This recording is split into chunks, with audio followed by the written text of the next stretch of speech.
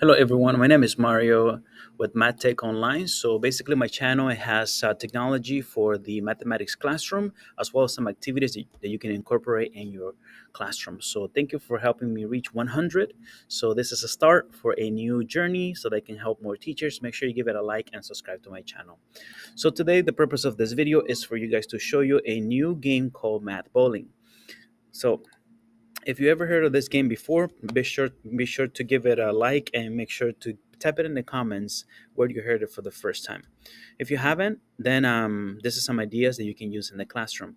So math bowling, basically, you're gonna pick three numbers that you can actually use to knock out the pins. For example, let's say 2, 3, and 5. You can generate those, or you can just randomly pick some numbers. You can also, I've seen people actually throw the dice and they can generate the numbers as well. But you need three numbers.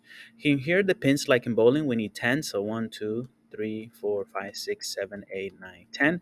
And we're going to label it from 0 through 9. Okay, 0 through 9. So we have 10 pins, just like in bowling.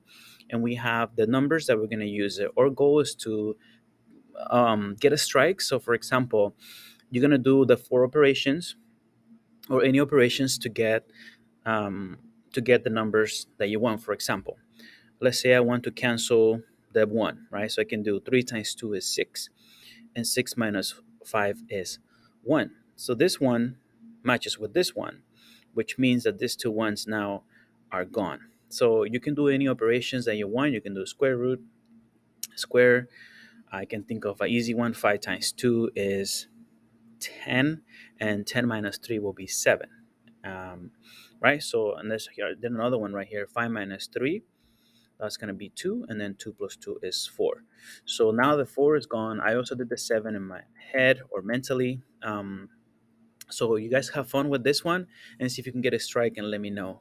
There are some that might be a little impossible, but this is the overall idea of the math bowling game. Okay, so this is my YouTube channel, Math Tech Online. So let me know if you have any other games that you play in your mathematics classroom.